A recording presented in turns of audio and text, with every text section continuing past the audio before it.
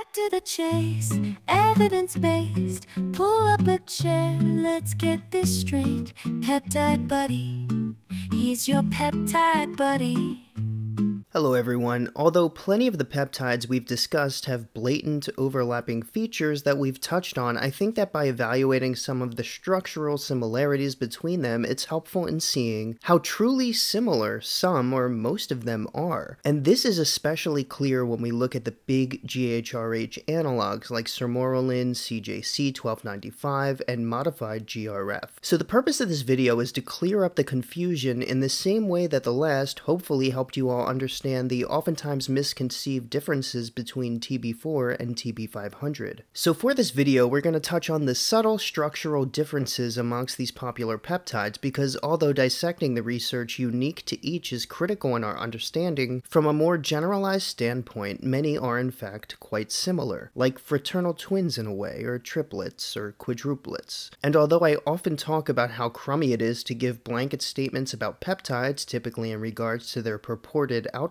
I think there is benefit in categorical understanding in addition to the more intricate details among them. And I'll spare you the details we've rehashed a million times, so by this point we're familiar with the growth hormone releasing hormone axis, and as such we acknowledge that peptides interact at different parts, albeit our understanding of some mechanisms are better than those of others, but regardless I'll try my hand at some graphics so we can understand the key features. So for this video we're going to start with the GHRH, growth hormone releasing hormone mimetics, or the compounds that are shaped like growth hormone releasing hormone in a way and act like the hormone itself. The popular ones in this category are Sermorelin, CJC-1295, with and without its drug affinity complex, modified GRF, and Tesamorelin. Now, GHRH itself is comprised of 44 amino acids, and as is popular with the peptide game, this structure is manipulated to recreate its activity at the growth hormone releasing hormone receptor at the pituitary. At the same time, popularly, growth hormone releasing hormone is also known as GRF, or growth hormone releasing factor. And one of the tough things about this space is the myriad of terms used interchangeably, so it's worth knowing that a lot of these terms do indeed mean the same thing. And if these peptides are so similar, why are they worth differentiating? That's because there are not only pharmacokinetic differences amongst them, most typically variations in half-life that are pertinent, but also dissecting their individual research can allow us to most appropriately assess peptide-specific indications and possible adverse effects. Although, as we highlighted a million times, there is most likely significant overlap. And just to touch back briefly on what I just said, half-life is important for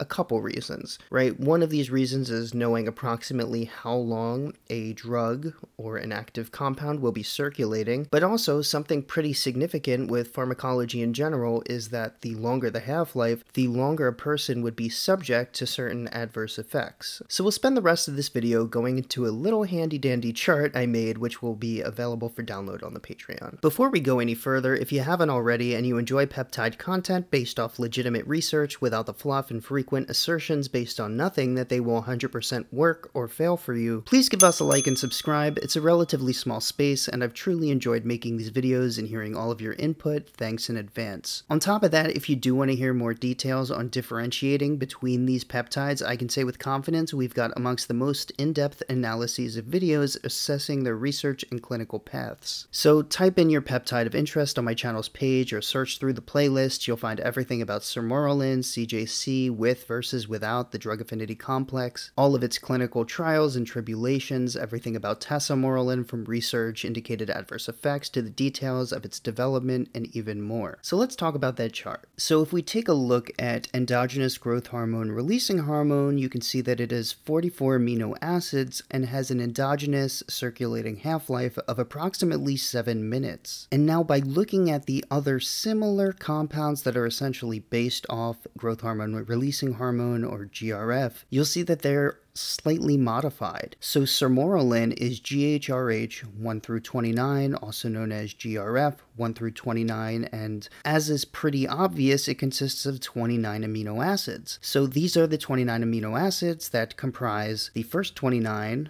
of the structure of endogenously produced growth hormone releasing hormone, and has a half-life that's pretty short but longer than that of endogenously produced GRF, approximately 10 to 15 minutes. Modified GRF and CJC-1295 without DAC are very structurally similar to Sermorelin. So MOD-GRF, as the name suggests, is modified and has an amino acid difference of 4, and CJC without DAC, or drug affinity complex that significantly prolongs the half-life of the compound, has a 3 amino acid difference. You can pause here, try to discern the differences if you would like, but they are subtle and minimal. So these differences are essentially made because there's one feature that we can pretty much control for, and that could be the half-life. And although these are not well studied by any means, modified GRF has a proposed half-life that's about double that of Sermorelin, and CJC-1295 without DAC is unclear, likely within the range of 10 to 30 minutes. I imagine pretty similar to MOD-GRF or Sermorelin, which in the grand scheme of things doesn't make a huge difference. Where the difference lies is if we look at CJC-1295 with DAC, or DAC, or the drug affinity complex, whatever you want to call it, it prolongs the half-life significantly to about 6 to 8 days. It has the same 3 amino acid substitutions as does CJC-1295 without DAC, but there's also an added lysine molecule that helps to serve the linkage to the drug affinity complex. Finally, so as we come full circle here, we can see that Tesamorelin does have the same 44 amino acids as endogenously produced growth hormone releasing hormone, with an added hexanoyl moiety that isn't too important in this case. We do see that the half-life is different based on the patient population, so we know that Tesamorelin, branded as Egrifta, is FDA approved for management of HIV-associated lipodystrophy, and so it was evaluated in not just those with HIV, but also otherwise healthy people. And in the otherwise healthy, it exhibits a half-life of about 26 minutes, while those with HIV